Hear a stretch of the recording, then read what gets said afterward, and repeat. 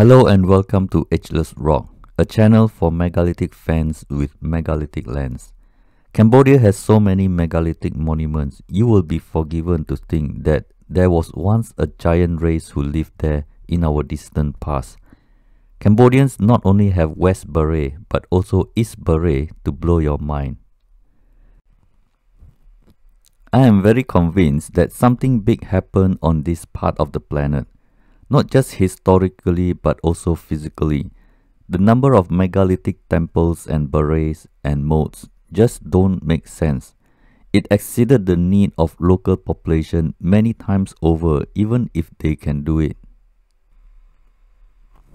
Although we know next to nothing about East Baray and East Mebon, credit is given to Yasovarman I, who is also known as the Leper King, who ruled from 889 to 910 AD. But we do know a vast area of Cambodia has rainwater that flows into Tonle Sap Lake. There is so much water for 6 months of the year that the last thing you want is a reservoir next to it. Every year, Cambodians who live around Tonle Sap Lake welcome the monsoon rain because when the water swells 9 times the volume, the fishing industry comes to life. At around November, water starts to flow towards South China Sea. The barays are not very helpful as they too are drying up. You can see from the altitude on Google Earth that East Baray will actually help to fill up water and seal into West Baray during torrential rain of a monsoon season. As water recedes, farmers rejoice on the flat land, busy planting rice on flooded land provided by Mother Nature.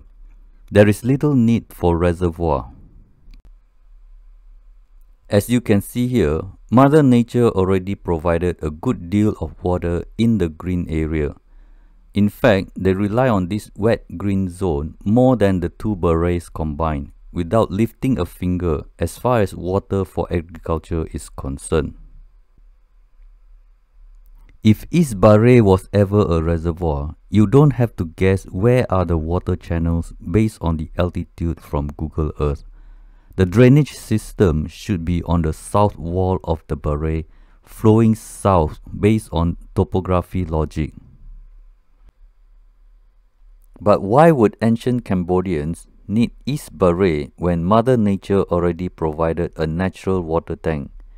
If ancient Cambodians are obsessed with digging drains, all they need is tap into the natural water source.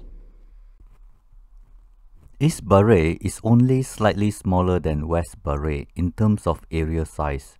No matter how I measure on Google Maps, it is approximately 7.3 kilometers long and 1.85 kilometers wide. Based on my measurement, the area is approximately 13.5 square kilometers. The reason I am more confident with my measurements is that, according to Wikipedia, the larger West Baray contains 53 million cubic meters of water, while East Baray, which is slightly smaller, but contains 55 million cubic meters of water. That could only mean East Baray is significantly deeper.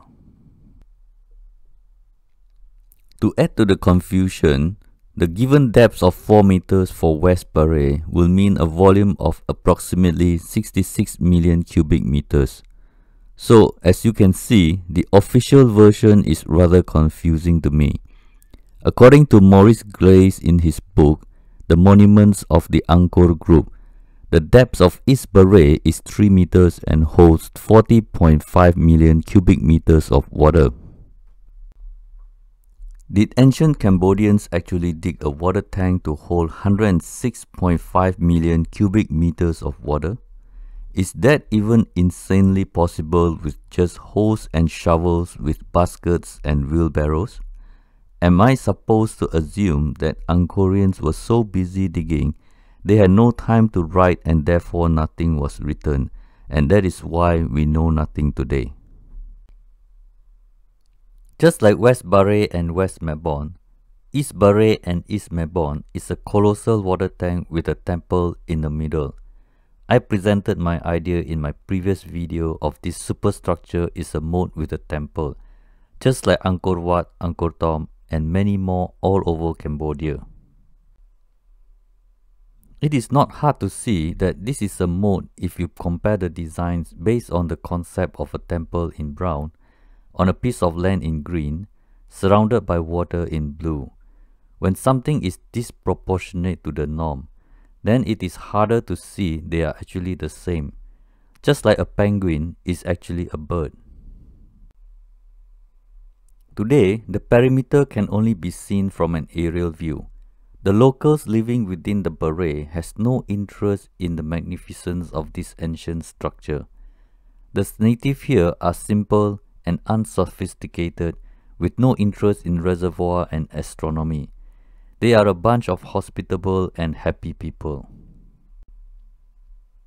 At ground level, it is business as usual. Life goes on as if there never was a reservoir.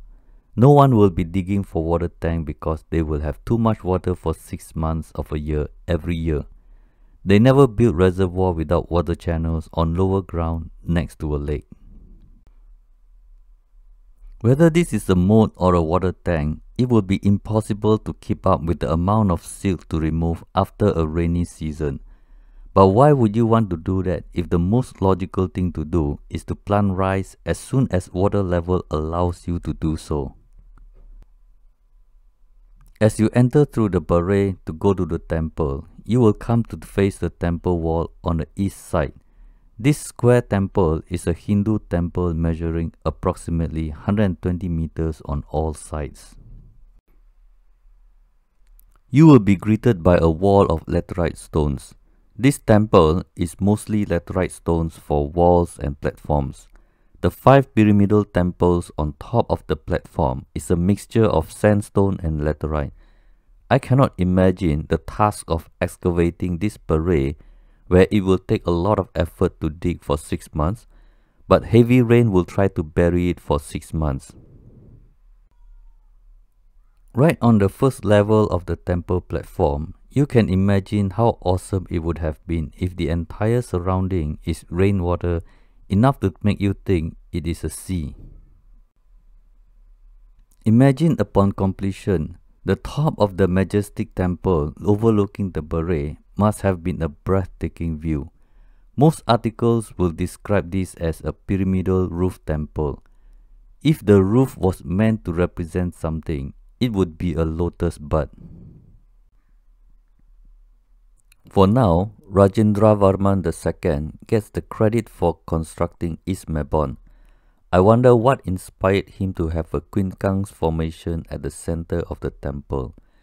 It is common to read that it represents Mount Meru surrounded by 4 smaller temples, which is a typical Hindu cosmology concept. Quincunx formation is more than just a coincidence. Stone formation at Rapa Nui Island, Hodota Kofun in Japan, and crop circle in England will probably make you think twice about the significance of this formation. They all have one thing in common. We have no idea why.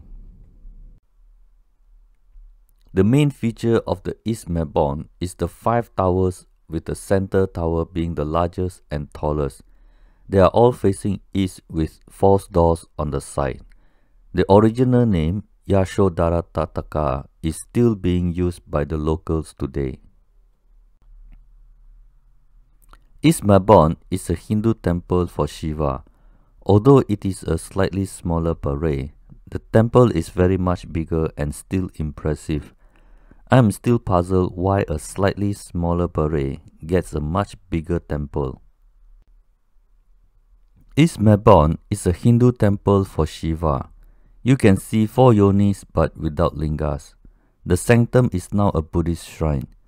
As you can see here, Buddhist tourists, both locals and foreign, still pay their respect when they visit this site. This temple is also famous for its large elephant statues on several corners of the platform. Some say elephants were used to build the Barays and carry stones, but that will mean a lot of logistics and will raise other questions. Raising and training the elephants by tens of thousands over a century is never documented as part of Cambodia's history. How do you take care of their breakfast, lunch and dinner anyway? Well, that's all for today. Hope you enjoy my short presentation on East Baray and Mebon, and have a wonderful day. This is Benio signing out. Lehai.